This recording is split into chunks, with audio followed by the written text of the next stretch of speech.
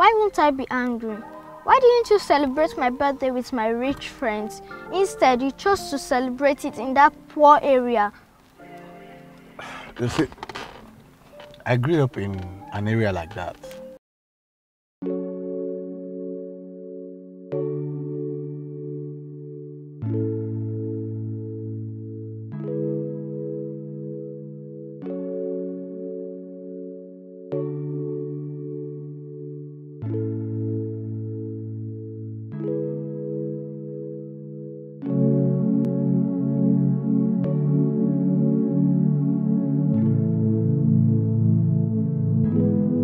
Dad, can we go now? Yes, we can. We are done already. Come on, today is your birthday. You should be happy. This place is disgusting. Just let us go. Okay, we'll go now, but promise me you will be nice to those people. Okay. All right. Thank you so much, children. Rachel, I noticed you've been angry. What is wrong?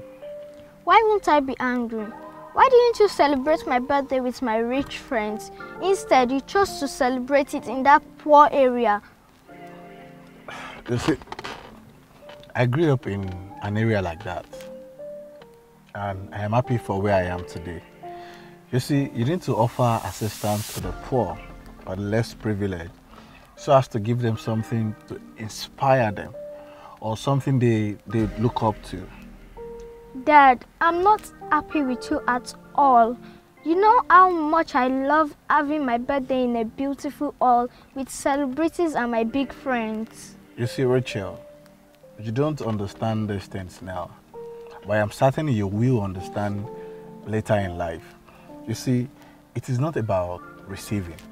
The most important thing in life is about giving. Okay? Whatever. Can we just go inside now? Of course, definitely, we can go inside now. So let me just start the car and wind up.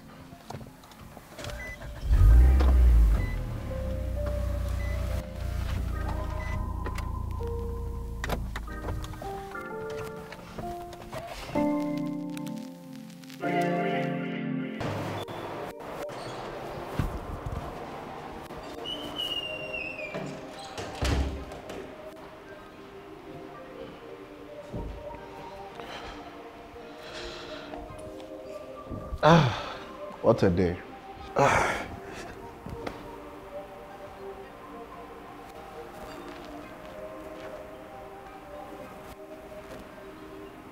my goodness. Dad, what are you looking for? I can't find my wallet. Where could I have dropped it? Dad. Yeah? Can you see now? You went to the slums to give them foodstuffs. And what did you get in return? They stole your wallets. Dad, I told you not to go there, but you won't listen to me.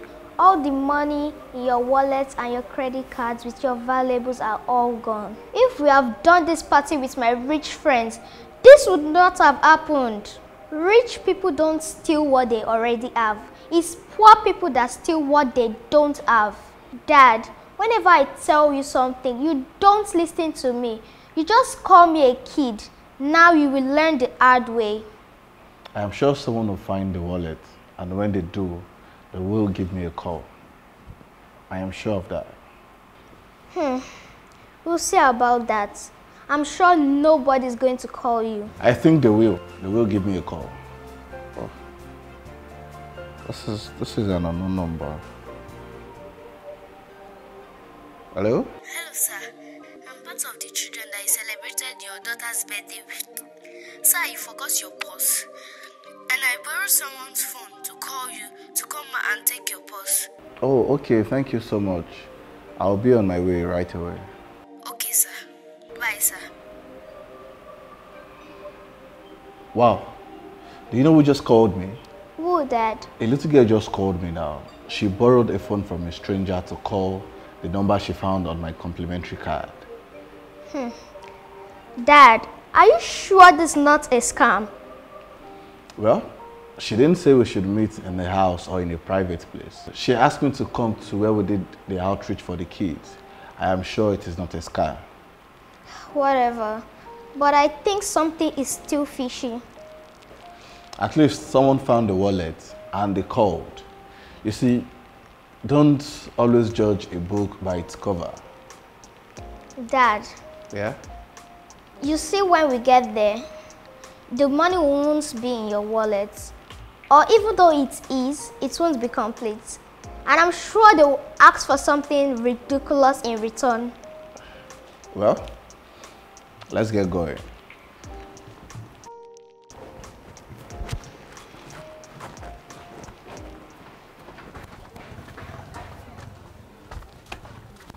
Good afternoon, sir.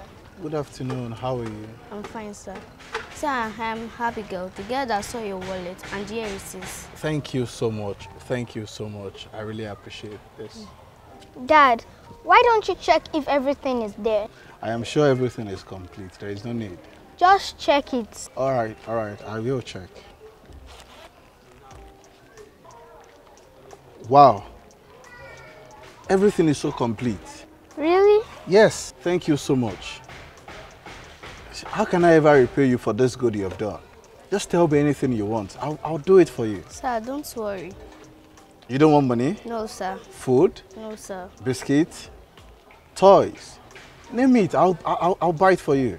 No, sir. I just want you to hold my hands and take me down there to the playing ground. To the playing ground? Yes, sir.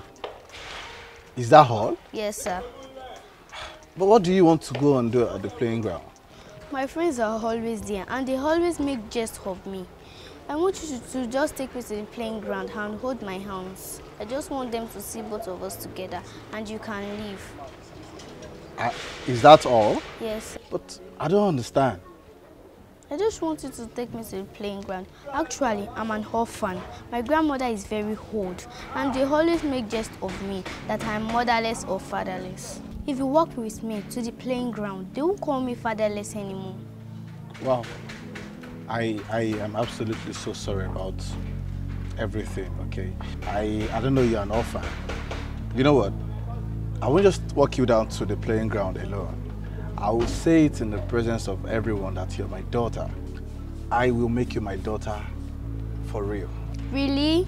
Yes, I'll follow you to your grandmother to sign the necessary paperwork to adopt you as my daughter, for real. And you see, I am amazed by your act of kindness, the selflessness, and how good of a person you are. And for these reasons, I would love to make you my own daughter. Thank you, sir. No. I should be the one thanking you for your act of kindness. And you see, Rachel. Yes, Dad, you were right. I should never judge a book by its cover. Having nothing doesn't mean you are poor. Others might have good character. I have misjudged these people. Yeah, and Abigail, you see, you have taught my daughter a lifelong lesson within 10 minutes. I have been trying to teach her this lesson for the past 12 years. And you know what? Why not just let's go pay your friends a visit? Okay, sir. All right. So